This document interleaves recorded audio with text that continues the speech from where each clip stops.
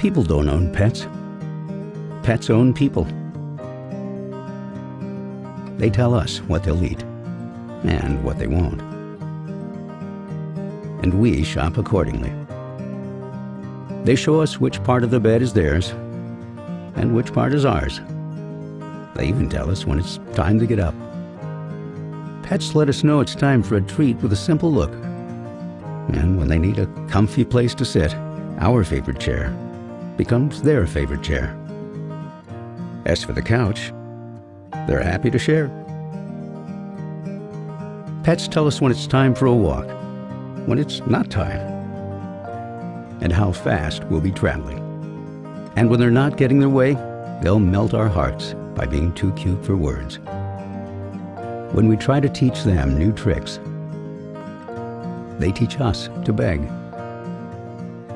And while they'll wait patiently if we disappear for a while, when they disappear, we search high and low until we're reunited.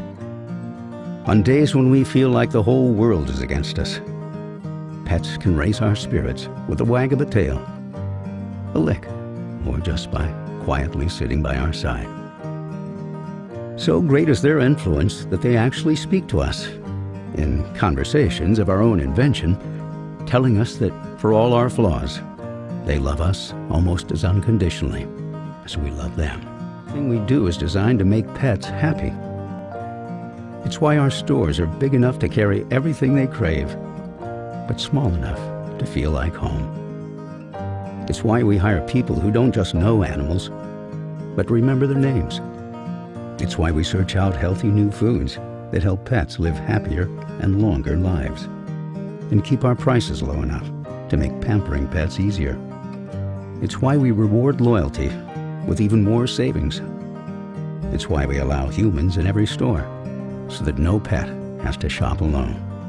And it's why our stores are located in neighborhoods, so dropping by is always a snap. Do pets own people? Of course they do. And we wouldn't have it any other way.